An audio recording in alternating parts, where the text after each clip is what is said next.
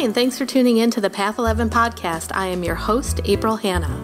At the Path 11 podcast, we are here trying to deliver leading-edge research on consciousness, healing, and metaphysics. And just like you, we are trying to answer the big questions about life. Who are we?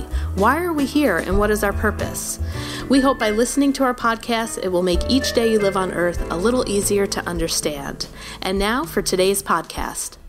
Hi, everyone. I would like to introduce you to my guest today. We have an award-winning author on the show, Sonja Grace, and she is an internationally known mystic and healer who offers immediate stability, clarity, and guidance to clients all around the world. For over 30 years, she has helped people who suffer physically, mentally, emotionally, and spiritually. She has a wide variety of talent to choose from in which she accesses her ability to channel and communicate with the divine. She sees and receives messages from loved ones who have crossed over and offers a venue for healing in this world and the spirit world. Her ability to read and clear the karmic threads to past lives helps clients heal lifetimes of patterns.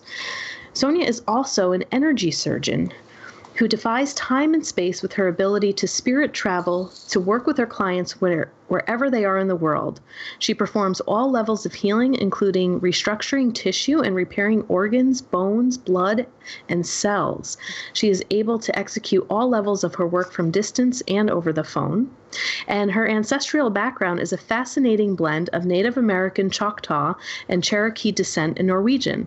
She is adopted on the Hopi Reservation, where she is considered a medicine woman, and she is the author of 5 books. The most recent one we are going to talk about today that was just released, called Dancing with Raven and Bear, a book of earth medicine and animal magic, and I loved it. And Sonja is also featured on Gaia's TV Great Minds and Ancient Civilizations, as well as Beyond Belief with George Norrie on Coast to Coast AM. And she lives where my dad lives, in Arizona. So Sonja, welcome. Oh, cool. Well, thank you for having me on the show, and a big hello from Arizona. Yeah, I know it's so much warmer out there than New York. My dad, we talk every week and he's letting me know, the temperature. And I'm like, yep, okay, still raining. And we're about to get 6 more inches of snow this weekend. I can't believe it. he must be down south, because I'm up north and we're like 38 degrees this morning. Oh, yes, yeah. It is. Yeah, we've been getting tons of snow up north. So we're probably a little bit more aligned with you and your weather. Yes. He lives in Glendale, so right. He's got much warmer weather than us. Yeah. But it's beautiful here, and I'm really happy to be on the show and talk about Dancing with Raven and Bear. Yeah, so I'd love to know a little bit more of your upbringing and kind of your journey of becoming or stepping into the healer that you are. And I've always been extremely connected to the Native American culture. And I've never had my DNA tested, but the rumor has it that we have some Iroquois that runs through our blood. But when I tend to go on journeys or shamanic journeys, I always tend to connect with the Native American just feeling and spirit and guides and stuff. So I'm really excited. Yeah. Excited to have you on. I'd love to learn more. Great. Well, I was born this way. My earliest memory is 2 years old, and seeing my guides. The guides that work with me are high angelic beings, and they've been with me through all my lifetimes. And they were actually standing over me. I was in the crib, and I used to roll the crib across the floor and bang on the door, and my mom would come in and go, "What are you doing?" And more importantly, how did this little 2-year-old move the crib across the floor? Because those cribs were really heavy back in the day. And my guides, I remember seeing them smiling, looking down at me, smiling, and moving the crib across the floor. And there you have it. I had wild things happen when I was a kid. I mean, just, I could see all the Davic realm. I could see spirits walking through the house. I was doing healing work on our Dalmatian when I was 5 years old. I mean, I grew up on a farm, so thank God for that, because, it really had me connected to nature and all of the, the devas and the tree spirits, everything. I mean, I grew up outside, we played outside all the time. And I feel very fortunate for that, because it helped me to integrate as much as one could integrate, being able to see, hear, feel, smell, and oddly sometimes taste everything in the spirit realm. So, my mom not knowing really what to do with me, or how is it, that I'm able to see all this stuff. She just decided that I was artistic, and not autistic, artistic. And she put me in ballet class when I was 5, and I trained as a classical ballerina. I danced professionally for about 15 years. 10 of those years were with the Oregon Shakespeare Festival. So I had sort of this whole, career and life as a dancer, which is really what I attribute as to what helped me learn about time and space and how to defy time and space.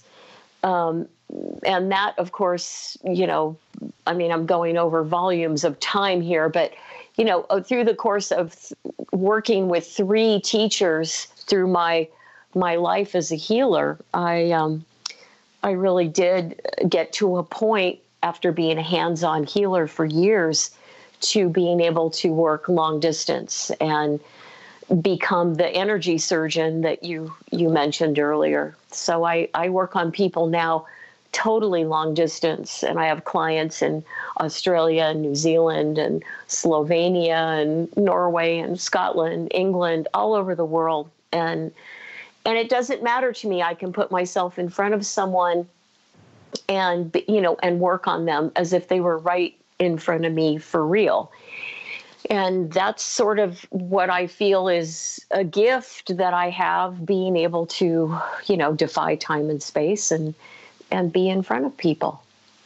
Yeah, that has been one of, I would say, the most interesting aspects of my learning as well in being an energy healer, is when I was able to learn more about consciousness, quantum physics, that we don't need to touch in order to heal. And I remember one of my teachers said, well, if you need to help somebody out that's not feeling well and you have their permission, just go ahead and look in their body, It was when my dad was sick at the time in Arizona, so that's why I wanted to learn distance healing. I did it through the modality of Reiki, and I'm like, just go look at his body. Like, what do you mean? And just set your intent to go. And, and then I started to learn, like, wow, I don't have to be in front of somebody or physically touching them. So.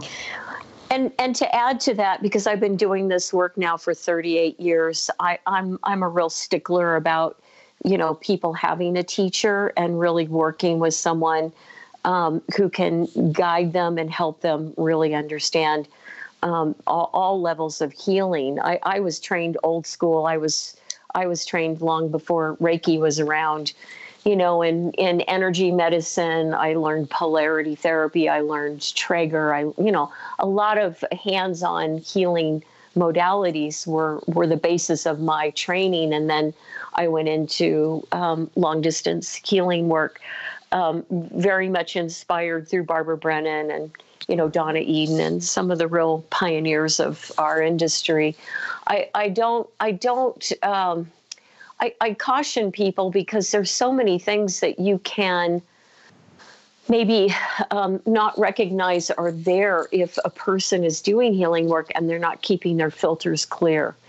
And I'm sure you see that in your own work with, working on others, that a lot of times people don't keep their energy field clear. They don't even know how to do that. Mm-hmm. And the hazards of being, someone out there in the world who wants to do this type of work, it can really backfire, and people can have big problems.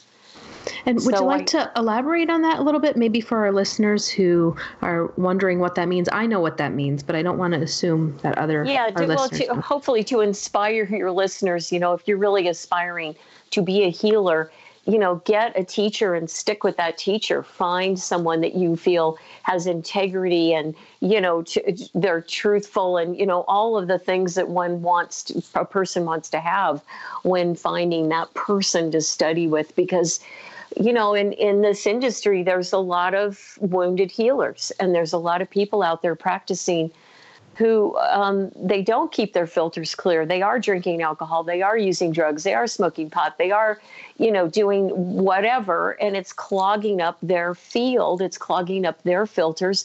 So then when they view the person, and let's say they're doing long distance healing, they're not looking through clear filters. Mm-hmm. Their filters are mucked up. So I want to, sort of set the bar at a place for your listeners that I feel this is very important, that we cannot step on that path of being a healer without taking full responsibility for our instrument. Yes, thank you. Yeah. Thank you for saying that too. Yeah.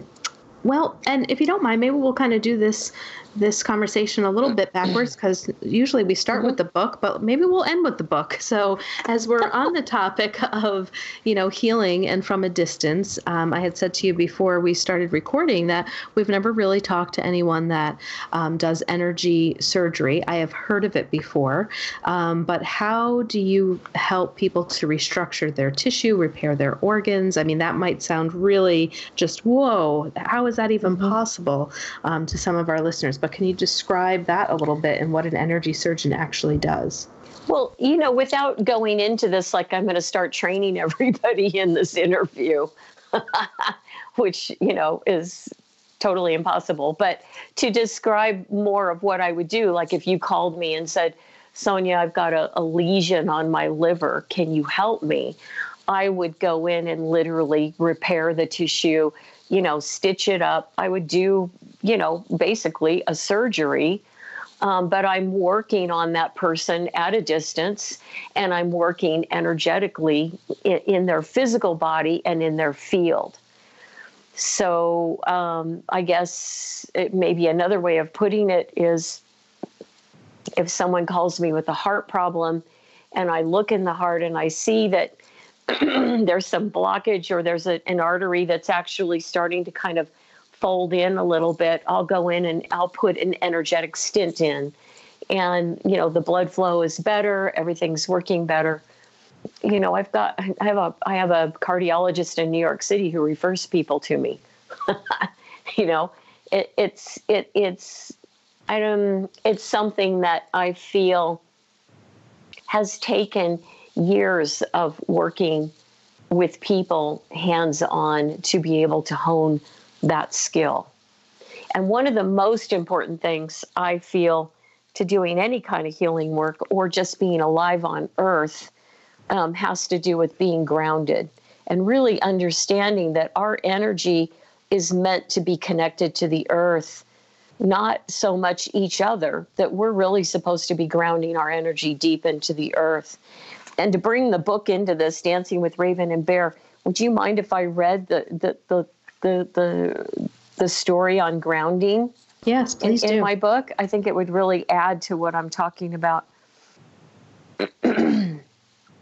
There's a picture, all the artwork in the book is my artwork, and there's a picture of a woman sitting holding ravens, and the caption says, she sat with her ravens, contemplating her next move. She was grounded. She was content. She was free. There was a girl who sat in meditation There was a girl who sat in meditation for so long, her hair grew into a raven. Her mind released all that she was attached to, and she began to feel peaceful. As she let things go, her body relaxed, and the raven on her head called out to his friends. They sat in her lap and had a noisy talk. They discussed the weather and the latest news. It was so loud, she felt the noise dissolve into nothing. She could feel her body was no more. The birds were weightless in her arms. Her energy started to dissolve and merge with the ravens and the air around her, joining with all that was. The ravens grew quiet and whispered in her ear, "Be free, little one. Allow yourself to be free." She felt a deep peace that was indescribable and encompassed all that she was and all that she knew. She felt wings sprout out of her back, and her body changed. Feathers emerged, and a large beak formed where her mouth was. she took flight with the other birds and realized her human form was not who she really was. So that's out of Dancing with Raven and Bear. And I think it's really a great example, for people to understand that once we're grounded and connected with the earth, we really do connect with much more of who we are and what our purpose is. And can you explain for our listeners, too, what the story is behind Raven and Bear for you? Well, Raven and Bear are two really powerful, characters in my life. My Norwegian heritage, my Native heritage, I've been drawing since I was a kid, and I always drew ravens. I had ravens in every picture that I ever drew and every painting I ever painted. And they were quite influential. And then I learned about, Odin's ravens, Hugin and Munin, and I started to connect. Oh, this is my Norse mythology coming through, and my native mythology, bear, and always being connected to bear. So these characters have been with me my whole life, and I gave them voice. But these stories are original stories. They came very much through me in a state of being connected, and it's hard not to live any part of my life not connected. And I felt like it was a way for me to share things with my clients that sometimes when I'm in sessions with people, I experience their resistance. Like they don't want to go there. There's something that's a block that they're resisting. And this was my way of storytelling, of saying, okay, let's approach these different topics and go in from a different angle. Let's go into grounding or releasing pain, power, dreaming, death, the illusion, love, mending a broken heart. Let's go into some of these areas through Raven and Bear, through storytelling, so that I could maybe access and reach that person in a different way. And can you also describe maybe a little bit, because you mentioned it in your book, how sometimes people can look at ravens as being, an omen, or they're the messengers, the tricksters in one of the mythologies. But can you talk about what do these animals bring as their message to people, and just the spirit that they hold as messengers? Well, I think the raven is very much a trickster, a bird that has sort of that, I'm going to help you, but I may help you through adversity. I may show you the other side of it so that you learn something. Whereas Bear is the healer. Bear is the one that comes in and really, like, I have Bear as a medicine man in the book, because Bear, traditionally in my Hopi culture, they're the healers. And another question that I had for you too, or maybe it's more of a comment, but when I was thinking about the raven, I have a divination card deck, and in that deck, the raven talks about the dark aspects of our life, but how things need to sometimes go through a period of destruction before they can be reconstructed. And it talks about in darkness there is light, and in light there is darkness. And it's about like the death of one thing brings the birth of another, and not something to be afraid of or fearful of, but really more to embrace the change, kind of the duality of life, the death and the birth. Right. I think that's great. I think that's a great explanation. I take it a little bit further because of the understanding that I have of Hugin and Munin, Odin's ravens. They represent his eyes and ears of what's going on in all the 9 realms. And they fly through all the 9 realms, gathering information and bringing it back to Odin so he knows what's going on. And I tend to look at Raven in that way. I see Raven as being a messenger, so, a being who's going to go out and gather some kind of information and bring it back.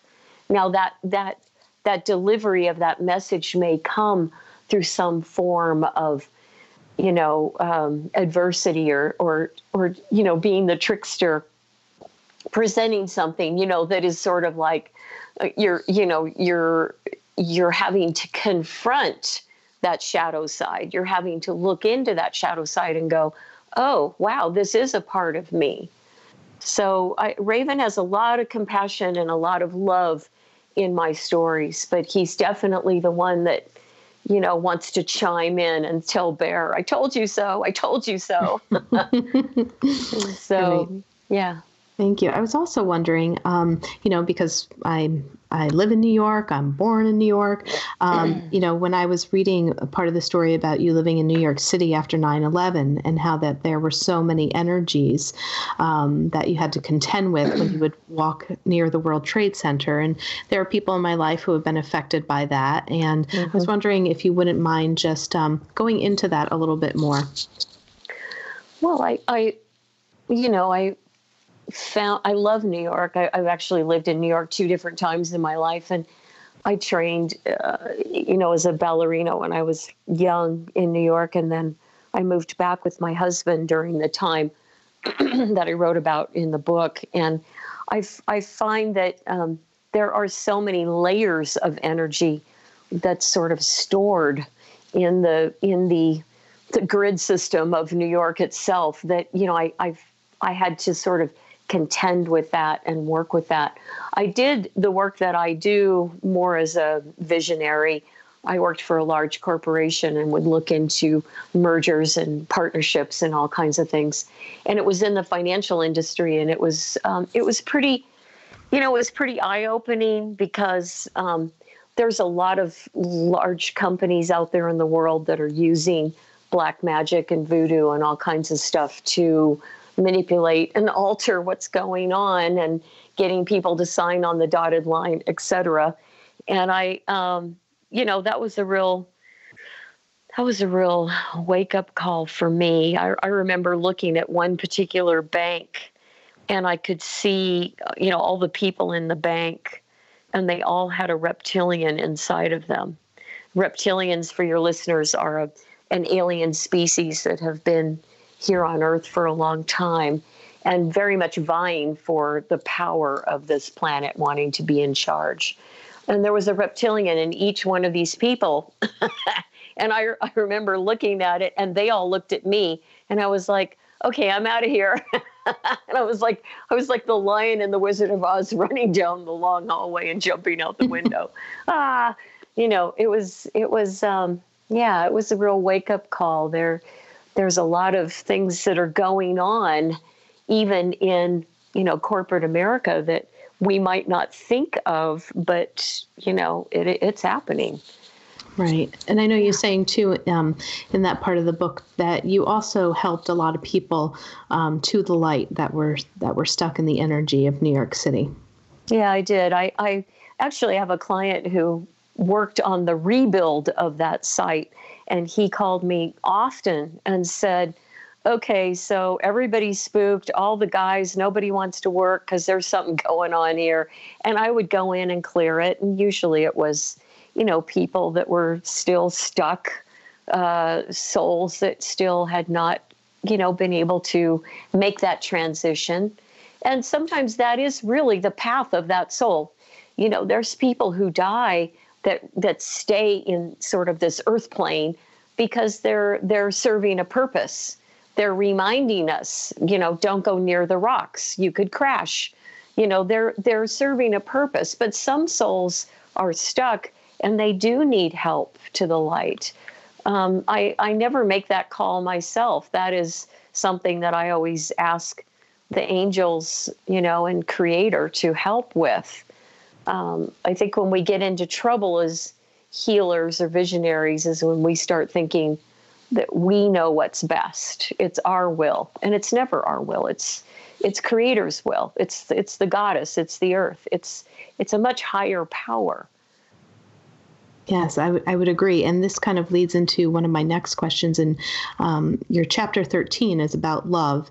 And there was this beautiful thing that I was reading that I wanted to talk about that you had said, when I talk to people on the other side who have passed away, they often tell me their conversation with Creator is not about what they accomplished in life, but rather how much they loved and were loved. Mm-hmm. Yeah. And as I read that and, I thought, what if everyone really took that to heart, listening to this podcast and just thought for a moment, if you knew that when you passed, what was most important was how much you loved and how much you were loved, would people's goals change in life? If there was a prize for loving, or, the evolution of their own consciousness. But to me, just even in reading that was just a beautiful reminder too, of not to get so wrapped up in all of these goals that we're trying to set, or where the heck are we trying to get, really? Or what are we accomplishing? Why are we working so hard and putting ourselves through so much stress to reach these goals or these financial goals? And it was just, reading that, I always have moments in a book that just soften my heart and bring me back, to yes, this is what it's about. So cool. I was wondering, if you can talk a little bit more about that and how often that is a message when you are speaking to those who have already passed, about that message that they give to you that you can give to others. Well, the first book that I wrote is called Angels in the 21st Century, it's a book on death and dying. And really, it's like a little handbook that you can, if you're sitting in the hospital, we're trying to cope with someone passing. It's a great book, and it's a lot about what my clients have said, that they went through this, or they have questions about death and dying. Anyways, in that book, I write the mission statement for humanity, which is we are here to love at the deepest level of our being. And I totally understand that, because again, in what you just brought up, people coming to me, this one gal called me and she said, my father and I had a pact that when he died, I would speak to someone, and he would come through and, and give me a message. And I could see him. He was standing there plain as day. And he said, honey, I did have a review. I did make it, to God, and I had a review, but the review wasn't what we thought it would be. It wasn't about my jobs and the accomplishments that I made in my life. He said it was about love, how much I loved. And he said, I loved you and your mom and our dog. And he says, but I really excluded my love to you and mom and the dog. And he said, what I learned was that I was supposed to love everybody around the world as much as I love you and mom and the dog. And he said, I was just flabbergasted. It was like, oh my God, I had so kept my love contained for only this small group, and it was supposed to go out to everyone. And from that session, which was years ago, it impacted me so much that, and I have heard this from other people as well, that it really was, it's not the review. It's not about what you've done. It's about how much you have loved. And it really changed me. It really changed my love, and that I, am very free to give my love to everyone. It's like I make that a goal every day. I go out, not to sound, corny, but, when I go out into the world, I'm shopping, I'm in the store, I really try to make contact with at least 2 or 3 people, like walk by somebody. Wow, I really love your blouse. It's so pretty. I really, your kids are so cute, something. That love, whatever, I'm not saying I love you to strangers, but I am sort of sending that message out through making contact. I think it's important because honestly, if you asked me, Sonja, what do you think is lacking from people's lives the most? It's that people don't feel seen, they don't feel heard, and they don't feel loved. They don't feel appreciated. They don't feel valued. And all of that, seen, heard, valued, appreciated, that all comes under the header of love. They don't feel loved. Yeah, and I think what you're doing there, the word that comes to my mind too, and you said it in so many words, is that when you're, saying, "Oh, your kids are so cute," or "I love your blouse," you're noticing them. They're being noticed. Exactly. And that is so, so important. I mean, my heart broke the other day when I read an email from a client of mine who I did a healing session on. And she said, well, I've stopped listening to Coast to Coast. She said that's where she heard me on, because there's just so many people on there, so many light workers who just are so light, and they have so much ability, and they have so much, it was like she was paralyzed by the people who had come on and spoken like me about my work and what I have done. And we can go into the psychology of what she said. We'll skip that part. But the point is it makes me sad that there is that competition, that line of, why do you have all of this and I don't? And what I have to say about that, because I think this is a really good point, is honest to God, I would not wish my abilities and my life on anyone.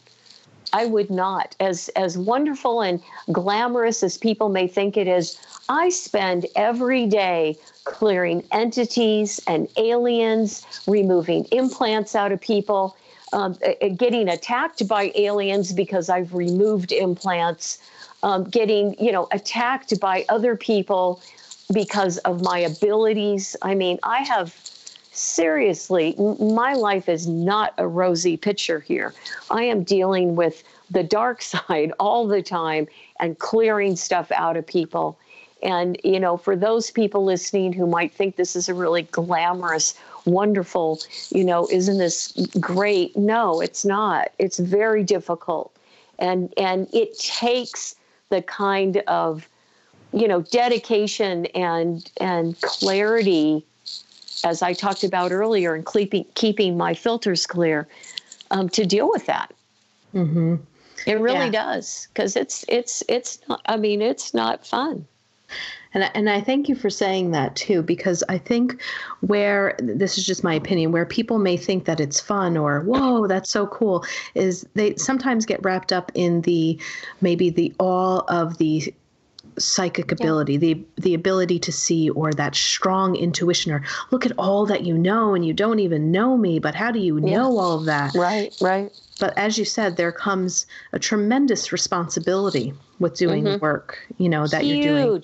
Huge responsibility. I mean, I have people in my own industry, who say, oh, I wish I could do what you do. And, how come I can't do what you do? And right there off the bat, it's like I'm clearly seeing that they're invested in that statement through their ego. So they haven't really contended with what their ego is sort of creating for them. And secondly, it's like, well, yeah, the reason you don't have this ability is because I know what you would do with it, and it's not good. Mm-hmm. So, it really does take, I find that there's just so much, integrity to me that a person has to have in order to deal with that ability, power, energy, whatever, gift, whatever. And no, we're not all the same. We are all spiritual beings. Yes.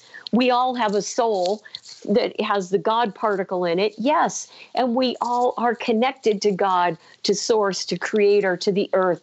Yes. But we don't all have the same abilities. And I have people who call me and say, well, I talked to this person and they told me that this is what my last lifetimes were, and this and this and this. And I always say to them, why would you assume that this person and myself are the same? We are not the same. They have their vision. I have my vision. And it's very different because we are at different stages of our karmic our karmic road. We all are here because we're working through our karma. We're all trying to get our karma resolved. Karma, to me, is unresolved emotional wounds from past lives. So we have all these lifetimes, if you review, human history of violence, of dying, really difficult deaths, dying in wars, killing people in wars. I mean, we've all gone through massive stuff in our past lives.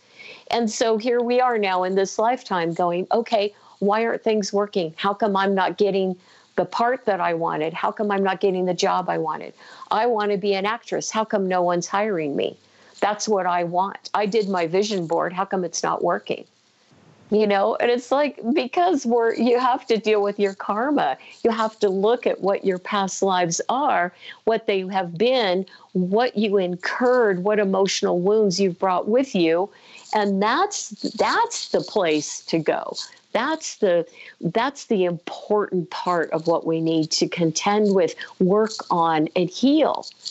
But Pete, we're so, like you said, we're so goal-oriented, we're so competitive, and we're so molded by what society says we're supposed to be. Right? Right, exactly. And, and speaking about karma too, this ties in maybe to what we were talking about earlier, because something had come to my mind when we were talking about the energy surgery and that you may be, removing something or healing something on the liver. Is there anything involved, say, in our physical bodies when that stuff manifests? How do you know that by removing that, it is not contributing to the karma that person needs or a lesson that they need to learn? Like, let's say somebody gets diagnosed with, liver cancer. But what if there was a lesson in that whole process? And I'm sure you're going to say too, that you probably do need to ask a level of permission. Is this okay, for it to be removed? But do we sometimes, where's that ethical responsibility of the healer to also know when to not remove something or heal something, because it may be in that person's best interest or karma to go through the lesson of what that could teach them? Exactly. Spot on. Yes, I'm applauding you. That's so important. And here's the tricky part, okay? Humanity as a whole has the innate fight or flight amygdala part of the brain, the amygdala that we go into if we're dealing with an illness or some kind of scary situation. And to tell someone on the phone, I'm sorry, it is your karmic path to deal with cancer. You're just going to have to go through this, is not really what people want to hear, right? Right. So I only do the work when I'm guided by my guides who are high angelic beings. I ask permission of the higher self. I never work on anyone without permission. And I also feel that if the cancer is stage 4, and let's say my guides are saying, this is really the path they're on, this is what they have to go through, then I go into helping them and clearing what this is in their past lives, clearing it karmically so that they don't have to incur this again. So there are ways to approach that illness or that disease, whatever is going on, that gives some kind of relief to that person so that they're not suffering. I don't believe in suffering. I don't think anybody should suffer. Mm-hmm. My God, we suffer as a species enough. Right. And we cause a lot of suffering. So, yes. So I really feel that it's about guidance. It's about, as a healer, being clear in all of my ability to give guidance and to receive that, that information from my guides as to what is really needed. I'd also like to give you an opportunity, if you'd like to, because we've recently had quite a few researchers, experts in the field of UFOs and aliens and things of that sort, but you're the first person probably since you've mentioned it, of a healer that is actually working with some of that energy. We actually just got back from Ithaca. We interviewed a man by the name of Peter Robbins in the UFO researching and analysis and stuff like that. And he was telling us some stories of implants and things of that sort, but we've never really had the opportunity to talk to a healer who's doing the work that you're doing and some of the things that probably you have experienced in this realm with extraterrestrials. So would you like to talk at all about that? Okay, that'd be great. Yeah. In fact, I'm speaking. I'm a guest speaker at a conference in Manchester, United Kingdom, July 19th and 20th. It's called Awakening. It's a UFO conference, conscious life UFO conference, and my experience is I talk a lot about this in my book called Spirit Traveler: Unlocking Ancient Mysteries and Secrets of 8 of the world's great historic sites. And this book is okay. Now we're going into sort of another area of Sonja's stuff, but I have the ability, because I've told you I defy time and space and how I work with people long distance. I also have the ability to time travel, and I've gone back to some of these sites like Stonehenge, Tiwanaku, Chichen Itza, all over the world, and I'm shown. My guides take me. I don't go without them, and I don't go as in astral projecting. I literally go into meditation, and my body, I can't go anywhere until my body has dissolved, and my body dissolves into it's like grains of sand. My body completely dissolves, and it's not until then that my guides hold their hands out, and then I go with them, and usually they take me where they want to show me something. So I don't just dial it up and go, hey, let's go to Peru. It's like they are the ones that direct this. And in the course of time travel, I have not only been, introduced and communicated with demigods, and the demigods who helped form and create these civilizations, 12,000 years ago. I have also had encounters with other parts of our society that's been influenced. I see all levels of the astral plane. I see demigods. I see the Norse gods. I see the Egyptian gods. I see all of it. I see the aliens, which are more like grays and reptilians, and, back in the day, the Anunnaki, there's all kinds of alien beings. There's shadow aliens. There's, what are they called? Praying mantis. There's all kinds of aliens. The difference between aliens and demigods, because demigods are star beings, is demigods are huge. They're like 12 to 16 feet high, and they're benevolent beings. They're right up there with angels. They're very, very high benevolent beings, and thus the term demigod. It's why we, the people, have worshipped the demigods throughout our history here on Earth.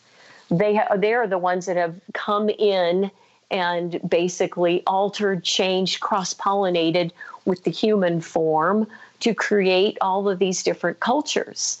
So aliens like the Greys, they're smarmy little spuds who, they've got an agenda. They want to implant, and put implants in people and take tissue samples and basically, hijack the human cellular DNA, information so that they can create a new species. And there already are hybrid Greys on the planet.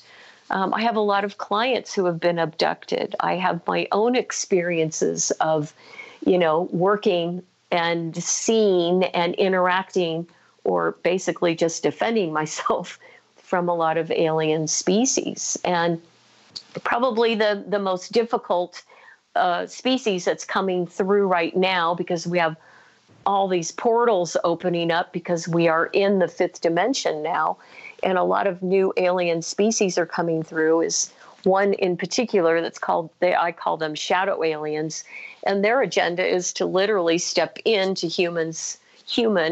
into bodies and take over, because they don't like what we're doing with the planet, and they have their own agenda. And that's the thing about aliens. We, like humans, we have an agenda. They have an agenda too. We put radio collars on bears and wolves and animals, and, basically they do the same thing. It's a little more sophisticated. They put implants in people.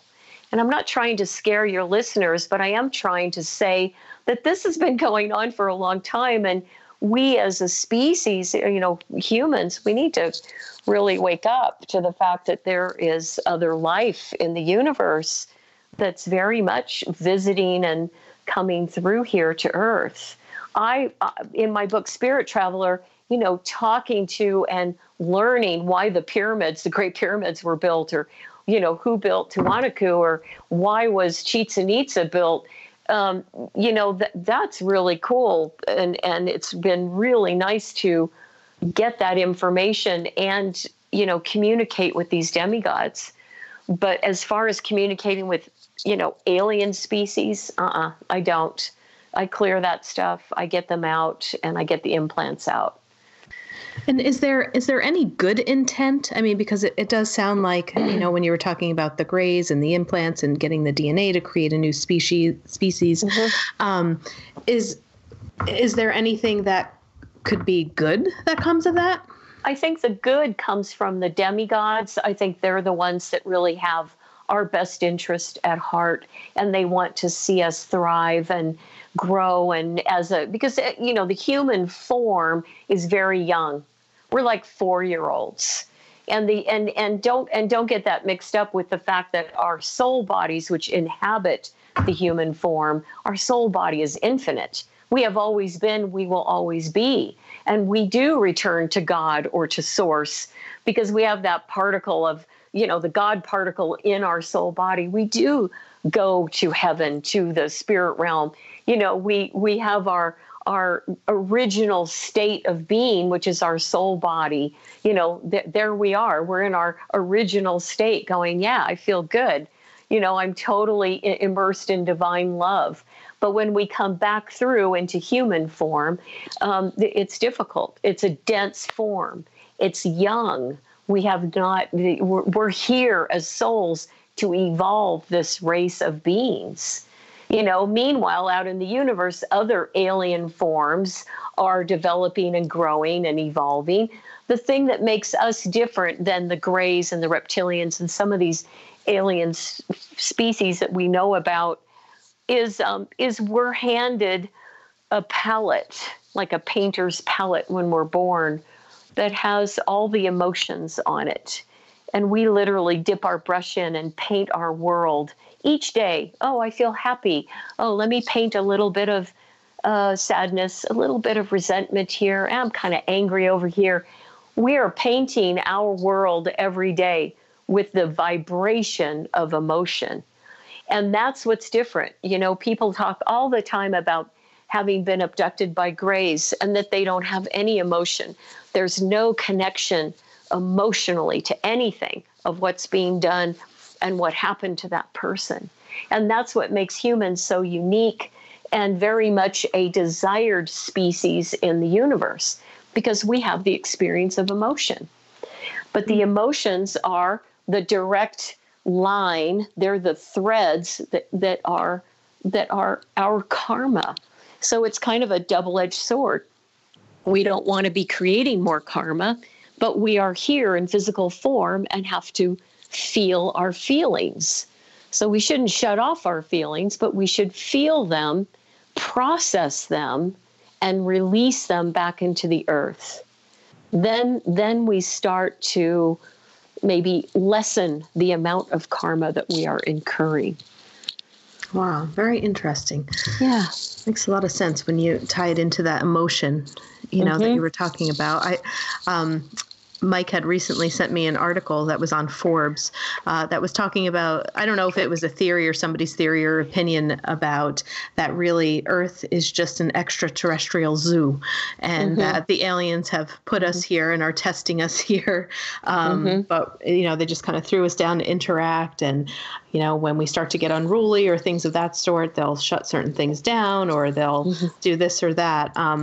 Do you believe that we are separate from the aliens that were not just an experiment? I don't know if you have an opinion on it. I don't know if I have an opinion on it. It was just something that I just recently read that I thought, that's interesting.